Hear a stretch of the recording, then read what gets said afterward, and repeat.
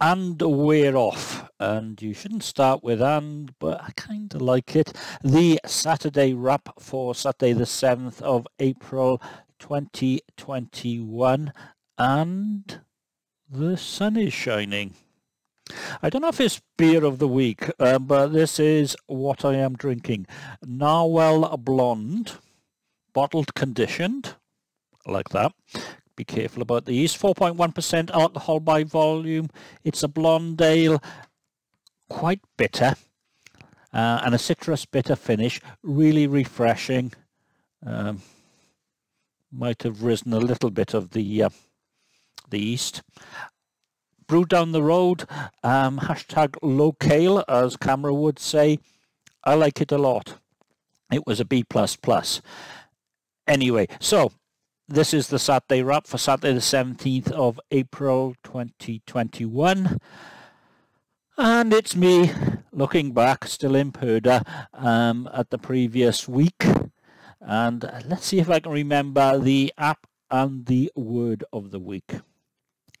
Well, there were a number of things we could have had for the word or phrase of the week. Frost, because it's been frosty every morning this week. High pressure weather, so it's not moving. Nice, mostly sunny days, but no cloud, and then overnight frostiness. However, not. The actual word or phrase is caterpillar. Or maybe Cuthbert the caterpillar. I will come back to that later because the Twitters and the face bags are alive with it at the moment. And it's quite funny. And yeah, lots of things. Moving on to the app of the week. This is on iOS and Android. It's also a website and it's topcashback.com. Actually, in this country, it's .co.uk, although it redirects to the UK version. Basically, sign up, follow the links, and you get cash back on stuff that you normally just buy. They're affiliate links, so that's how they make their money, and they hang on to it for a bit of time. But I've had well over £1,000 back from it. There is no real catch. The only thing to watch out for is that you always pick the cheapest one first and then see if you get cash back. Doing the other way round doesn't always work. So, oh, look, they do cash back. I better buy it. And even with the cash back, it turns out to be more expensive. Don't get overexcited. Anyone wants to sign up or wants to do me a favor, I can give you a link which gives me a couple of bob back. If not, just go to topcashback.co.uk, sign up. There's no real downsides. The only thing to watch out for is content blockers. If you use something like uBlock Origin, they don't always track. Just keep a record of it. 7 days later, go back to the site, raise a ticket, sorted. It's good. And as I said, there are mobile apps for it. So, yeah, the weather. Actually, looks out of window. The sun is shining.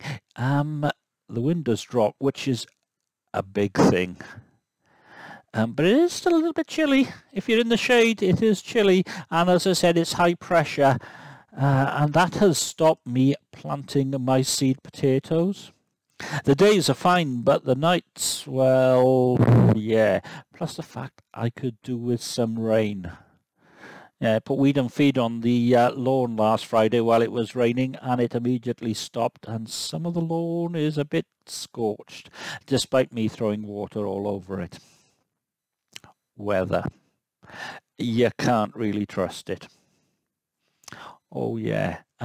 Just a quick mention. This week, a year on, this is to absent friends. We miss you. Anyway,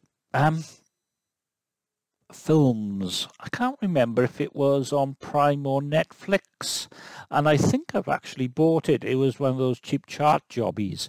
Apollo 18. It's a sci-fi horror film,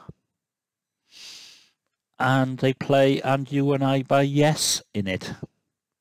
A bit slow to start, but once it gets going, it is really good.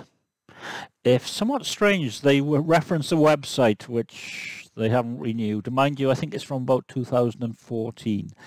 If you like sci-fi and if you like horror, which I don't usually, but it is good. Sunday morning, my strawberries, which I think I mentioned, they were planted. And they don't really mind the frost, which is just as well. They're in and they are growing, and I am watering them frequently. Because another thing the weather's doing is the air is really dry. So if you're doing your washing, it's great drying weather. And that's the excitement of my life. Also, a couple of days this week has been a double hot water bottle on the dash day due to the low-tech nature of Marge, my car. And I've been bringing them home after work and using the water bottles to water the garden. Waste not, want not, especially if you're on a water meter. And also this week in work, someone spotted someone putting some things in our grit locker. Turned out to be drugs. Police came down, investigated it sharpish. They think it's spice. That's not very good. I'm not keen on drugs or druggies. And I know you shouldn't call them that, but there you go. Anyway, here's the thing about caterpillars. Marks and Spencer's have a cake called Colin the Caterpillar. Surprisingly, it's a caterpillar. Aldi, as is their wont, have a similar one called Cuthbert the Caterpillar. Marks and Spencer's are suing Aldi. Tesco's also have them. Morrison's have them. I think practically everyone has them. So why M&S going after Aldi? Probably because Aldi sell tons of them. However, I have the feeling that the only people who are going to make money out of this are the lawyers. Social media has gone absolutely crazy.